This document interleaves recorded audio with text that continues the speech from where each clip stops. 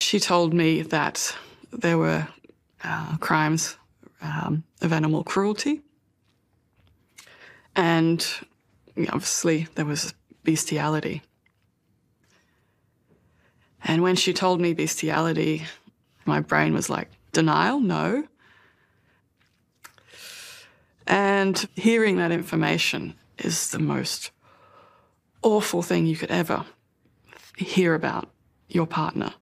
Hey guys, what's going on? It's Sean of Third Railify, and I hope you're having a beautiful day today. So, an Adam Britton update.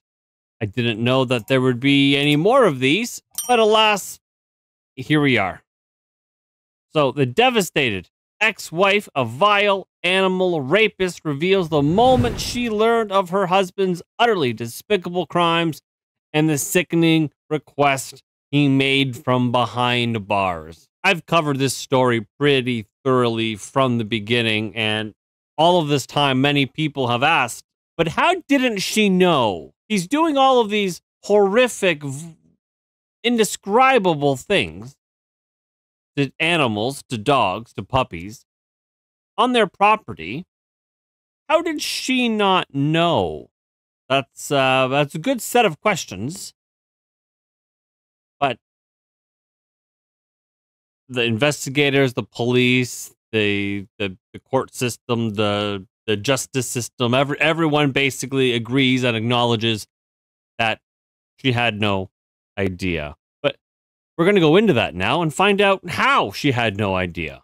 Before we do, though, do like, subscribe, share, help me grow this channel. Follow me on YouTube at Third Railify if you haven't. Follow me on Rumble at Third Railify if you haven't. And consider locals, thirdrailify.locals.com. And also maybe for the lulz on Twitter at Third Railify. So with that being said, so the ex-wife of a disgraced crocodile expert who raped and tortured dogs of dozens has broken her silence over her partner's sickening crimes. British zoologist Adam Robert Corden Britton, 53 years old, was sentenced to 10 years in jail in Australia in August after pleading guilty to 63 charges, including bestiality, animal cruelty, and possessing CSAM material, child abuse material. Britton, who worked on programs for the BBC and even welcomed Sir David Attenborough, his poor name gets dragged through every article, every single article about this.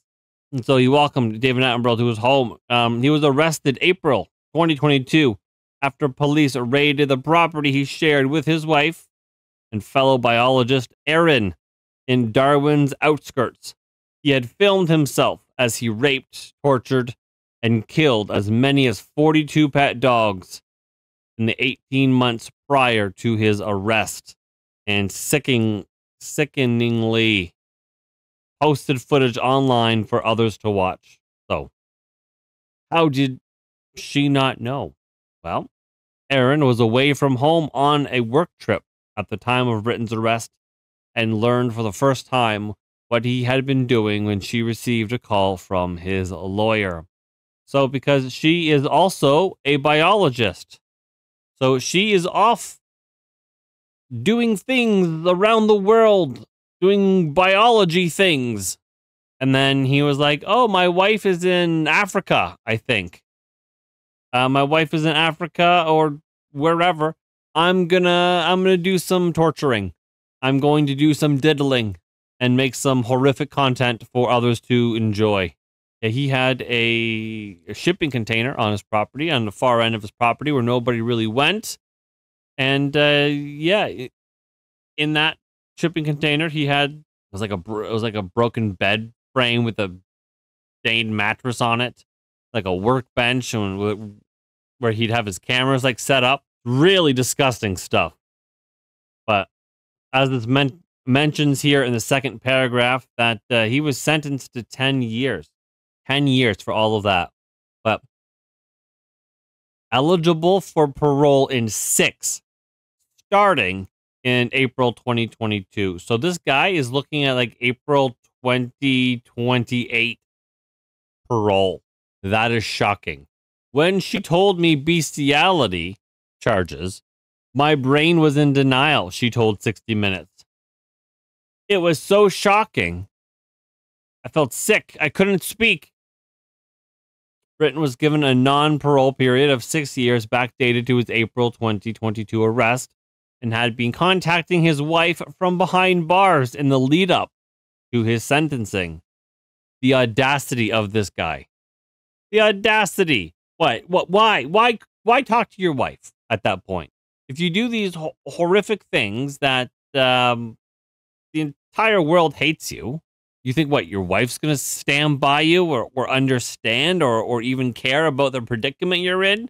And so she says, shockingly, Britton wrote to Erin asking her to send him books on dog domestication, breed history, and behavior.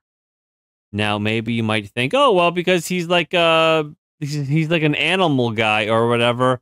He just wants to like stay well read on his expertise.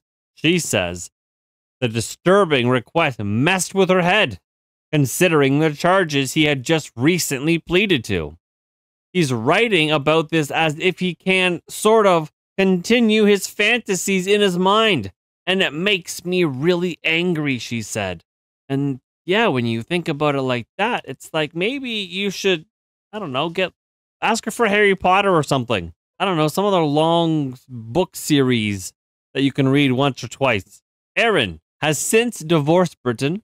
They hadn't slept in the same room or been romantically involved for years, but still can't fathom the extent of his sickening act. And now maybe you might be like, but why? Why haven't they? Why was it a dead bedroom? Why were they in a dead bedroom and all of that stuff? Well, apparently Adam Britton had some sort of inability to be attracted to humans. He was only interested in getting his dick hard for puppies, which is really messed up. And so it was almost like Erin was his beard. You know what I mean when I say beard? Or like a gay man will marry a woman just so the world doesn't know he's gay. He can't be gay. He's got a wife. Same idea. I cannot comprehend still how someone can be so depraved, so evil, she said. He's just destroyed my entire life. Police understand Britton escalated the depravity of his acts while Erin was away from home for work. So she is completely uninvolved in this at all. Like, totally and completely.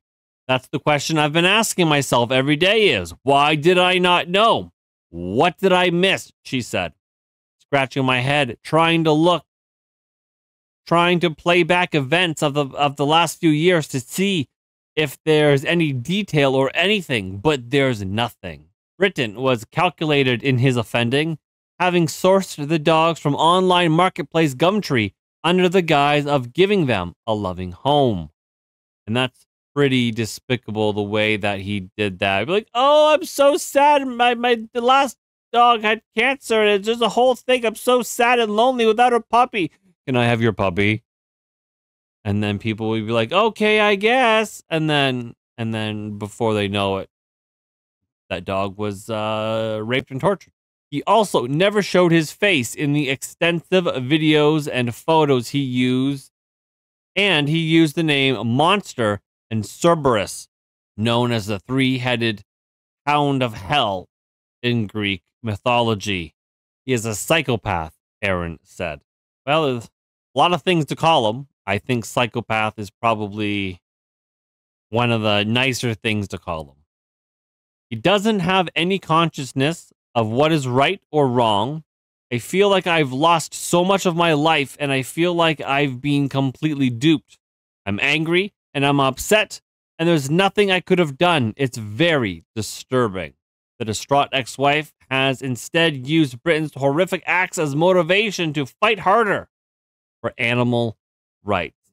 I mean, I guess that's the one upside. If you can squint and turn your head sideways, It's brought a lot of attention to animal rights.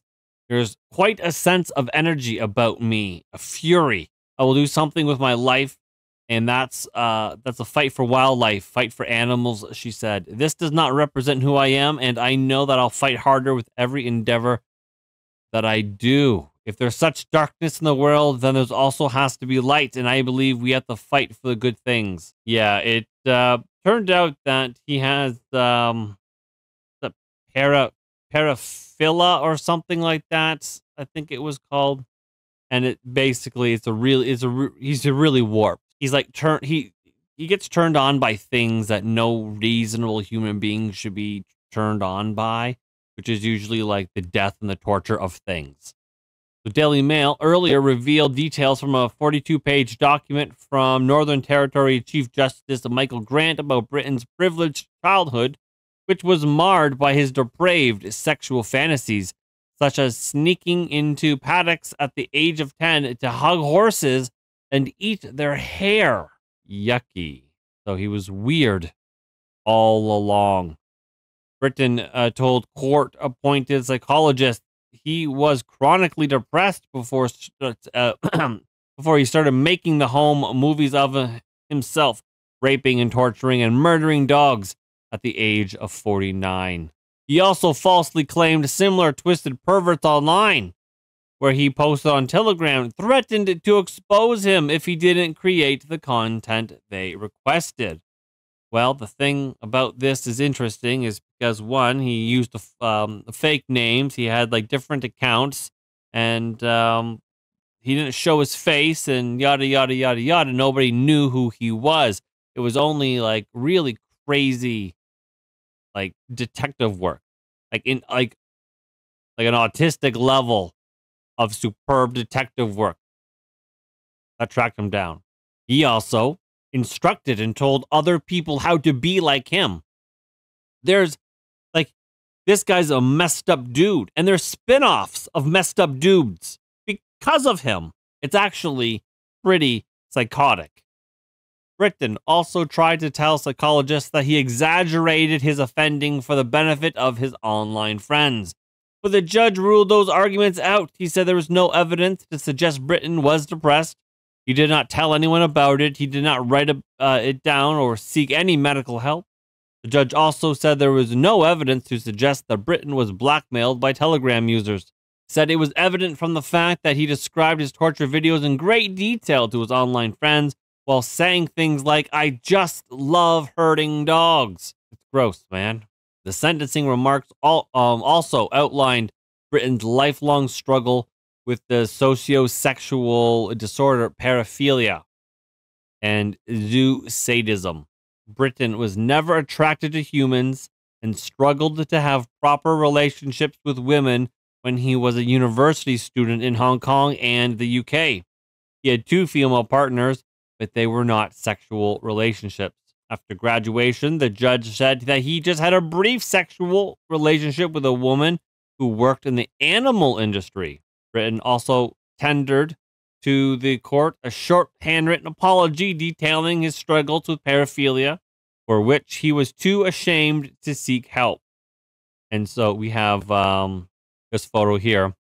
It's this is like an old couch, a camper, looks like a pile of plywood. But then you see here on the upper right it's the shipping container. This was his torture chamber, and he did all the most horrible things in there.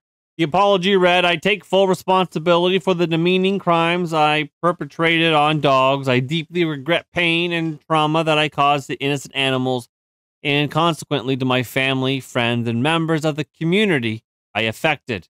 I let you all down, and I am truly sorry. I now acknowledge that I've been fighting a rare paraphilic disorder for much of my life, and that shame and fear prevented me from seeking the proper help I needed." He's also gone on to talk about how he doesn't want to be treated. He doesn't want to stop. He likes it. He wants to keep doing it. And so this whole apology seemed a little crocodile tears.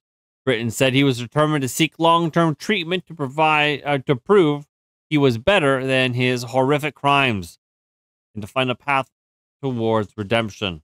Please give my family the space they deserve to heal. They were not aware or involved in any way, he added. Britton will never be allowed to own a pet again. So that is the update. The wife, Erin, says she was shocked, disgusted, all of those things. It's still, I've gone over this story pretty thoroughly. I'm still grossed out by it. It's still really gross. But anyways, I'm gonna wrap this up here. I love you all. Thank you for watching. Don't forget to like, subscribe, share, all of those things. And I'll see you guys in the next video. Thanks for watching. Take care now.